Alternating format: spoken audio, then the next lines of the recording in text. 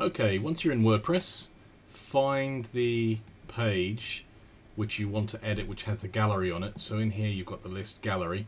So if we click on the edit button, that will then open the Divi editor. So just give that a second to load. And as you can see here, we've got the gallery module.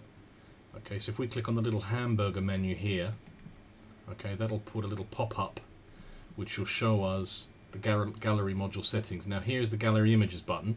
So if we click on update gallery, okay, this will show all the images that are in this current gallery, okay, for that gallery page.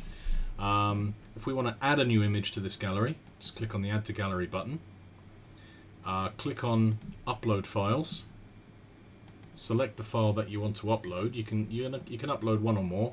So we'll upload a little logo that I got here, just as an example.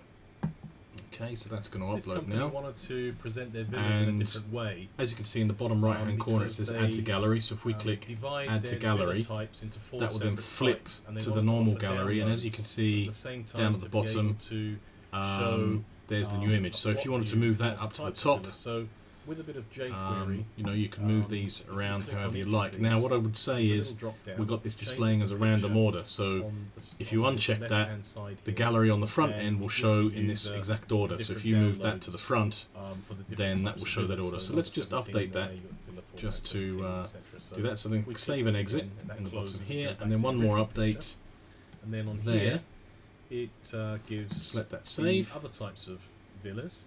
And now we can view the page. So if we open that in a new tab, a static PHP page coded up in WordPress. Okay, the gallery. So there you've got your new image in the gallery. So if we want to reverse this and remove that, we go back here. We click on gallery. Okay, update gallery. Then we come here and we just remove that. Let's chuck it into random order again, and then just update the gallery. And now on the front end, after you've saved and exited and done the update here, the image will be removed from the gallery on the front end. So let's just go back to have a look at that and do a little refresh. And as you can see, that's now back to how it was before.